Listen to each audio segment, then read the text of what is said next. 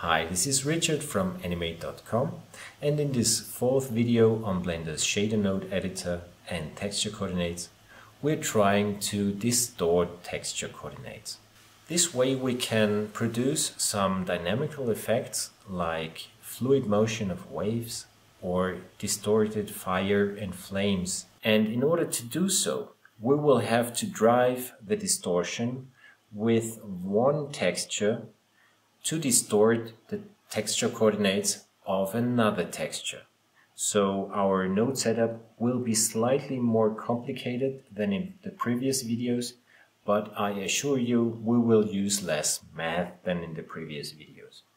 So let's jump right into it. There are many reasons to distort texture coordinates. Since the given textures are all quite basic functions, you can combine them to distort each other to produce much more individual structures.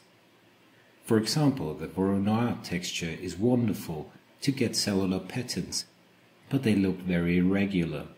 The cell's gradients are perfect circles, their edges are straight lines. Distort the Voronoi texture to get fringed borders and squeeze the cells. In opposite, you want to use the Voronoi cells to map one texture into each cell. For example, flowers that are scattered irregular like the cells. And of course, we can do dynamical shader animations like fire, be it flat or volumetric. So let's start to distort some textures. First, we would like to distort the Voronoi map. We will need to add a texture, Voronoi texture.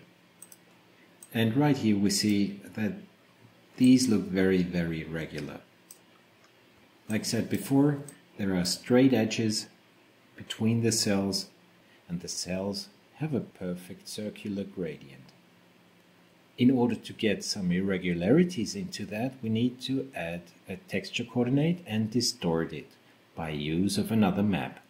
In our case, we will use a noise texture for that. Usually we would directly plug in the object coordinates, for example, into the Voronoi texture. But in order to distort these coordinates, we need to add something that is mixing our noise texture output with the object coordinates. And we can do that either with a mix RGB color node or with a converter vector math node. I would recommend to set the type to multiply add, so we have a base on which we want to add another vector at a certain factor. That could be the factor 0.5, for example. And as we plug in the vector into the Voronoi texture, we already see a very irregular shape of the cells. If we change the settings of the noise, which distorts the vector coordinates, then we see how the details in the cells and their distortion is changing also.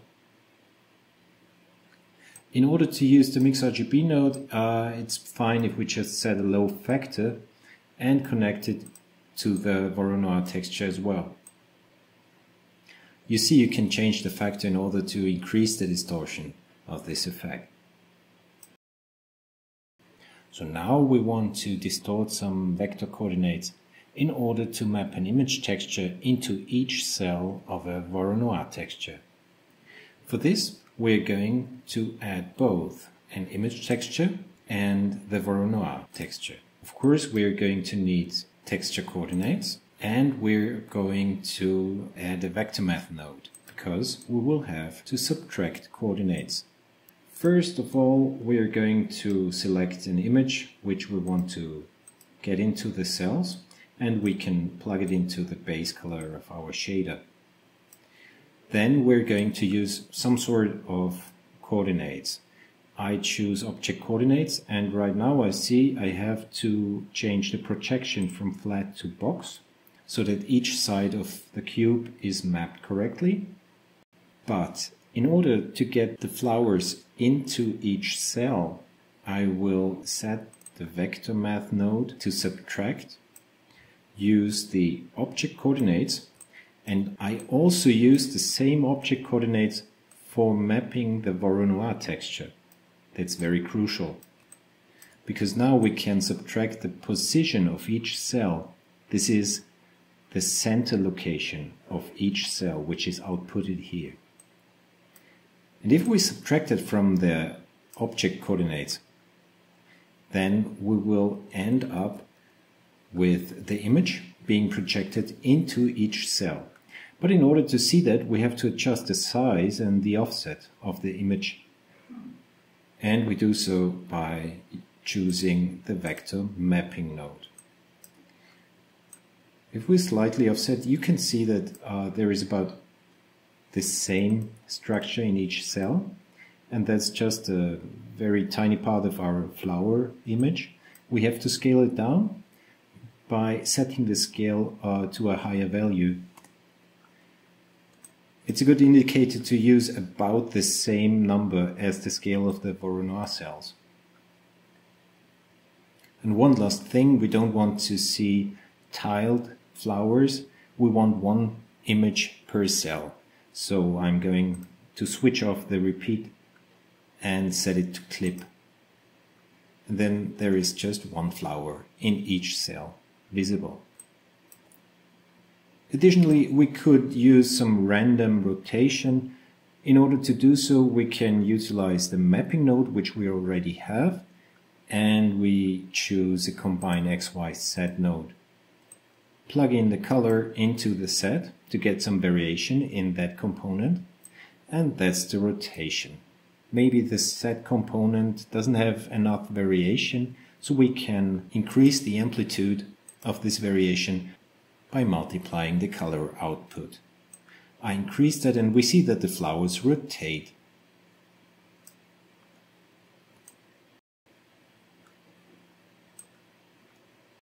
If we take a closer look on the mapping itself, we see that each cell has about the same colors. They go from red to green and have some yellow and orange parts, which is about the middle of our texture.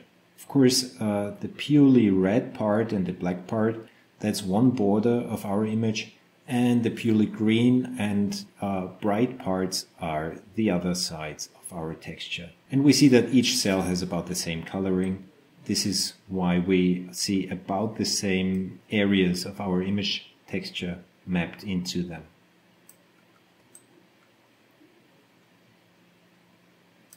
And finally, we're going to add some flames and animate them by distorting the coordinates.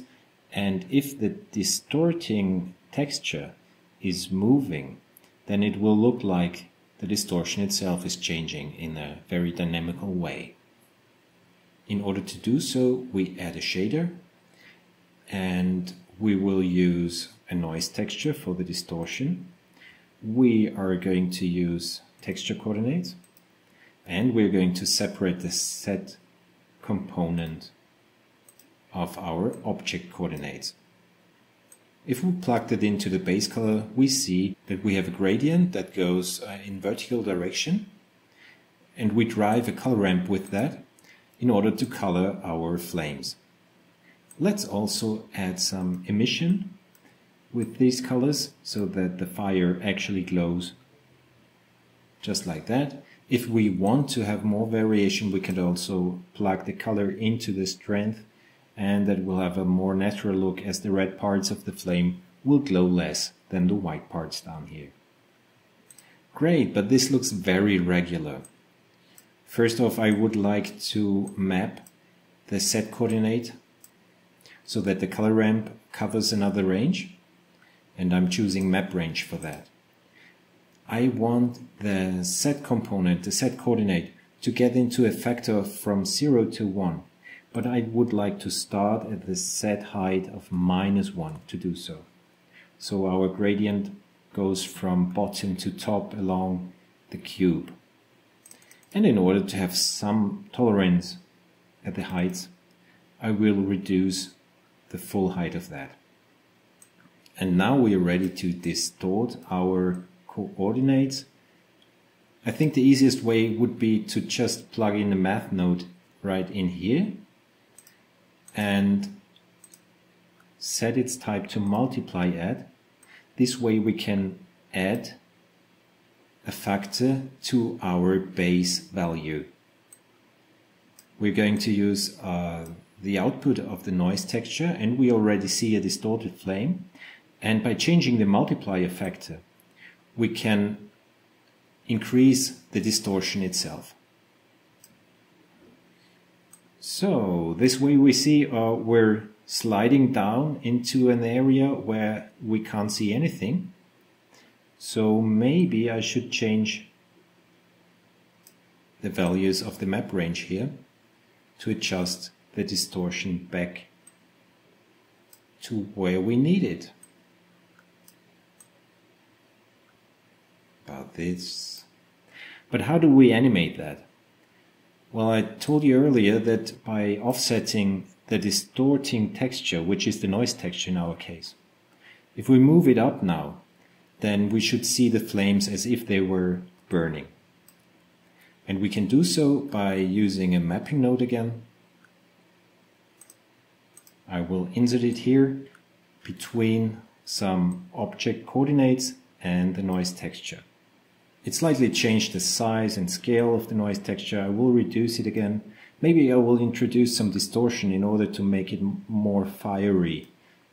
If I now change the set value in the location of our mapping node, then we see the flames burning.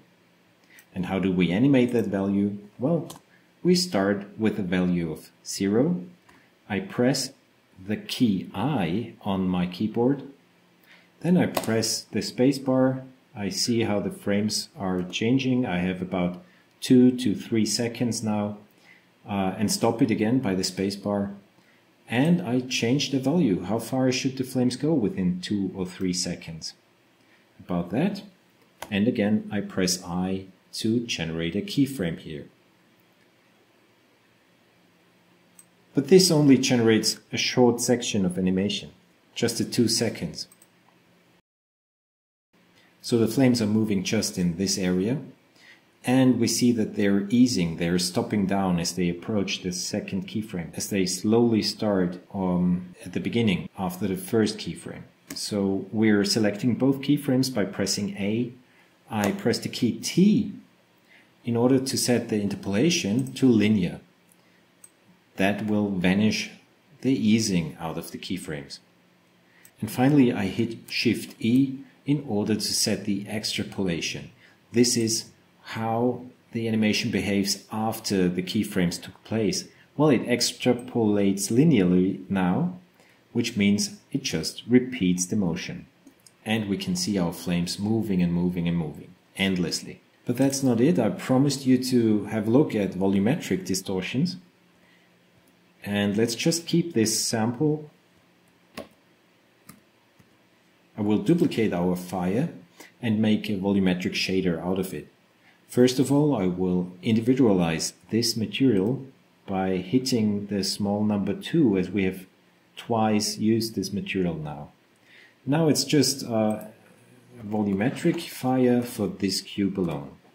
We won't need a surface shader on this material, so I can just delete it. Instead, we are using a shader, principled volume shader. And again, we can plug in the color ramp into the color, as well as the density, because we will use this gradient and its lightness, or the value of the colors, as density. And of course, again, we want to have emission. It shall glow and light our scene by itself. Let's give it an emission strength of 1, as we're beginning and ending with black color, so there won't be light emission above and below our flames. If we connect the volume output with the volume input of our material output, we see that there are flames appearing in the box. If we're using Eevee, then of course we have to set the right distance in the volume settings of our renderer. You see there are start and end distances.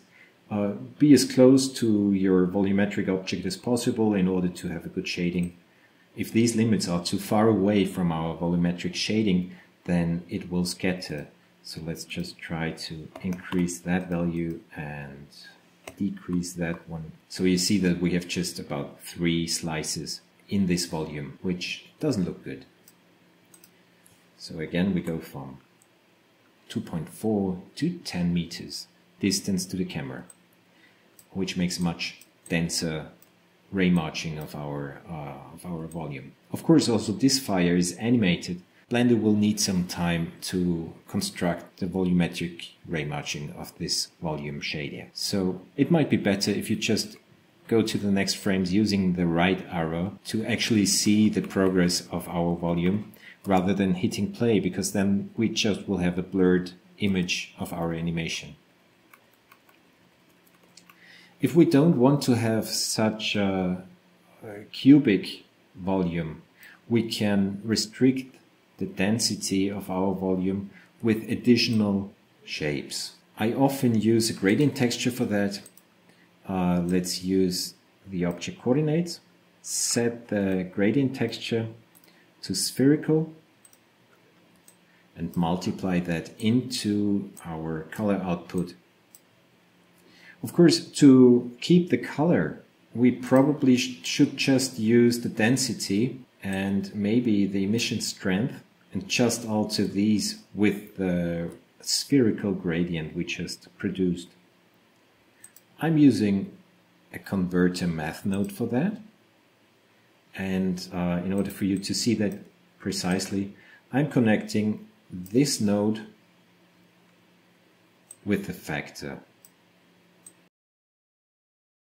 Yeah, I want to multiply the math node, and it's like I just squeezed it in between here.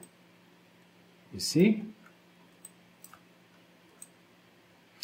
And we can see a volumetric sphere of fire going up here. If that's not dense enough and not bright enough, then of course we can add a second multiply node and increase the factor at which the density and the emission shall take place.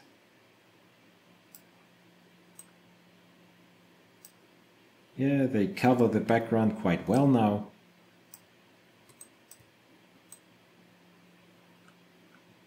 And even lowering the red part looks good so far.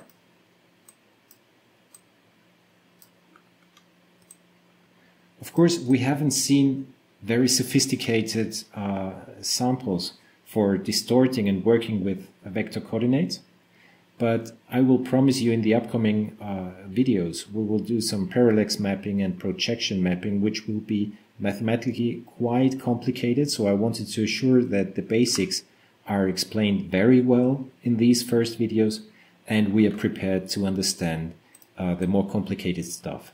Comment in the comment section.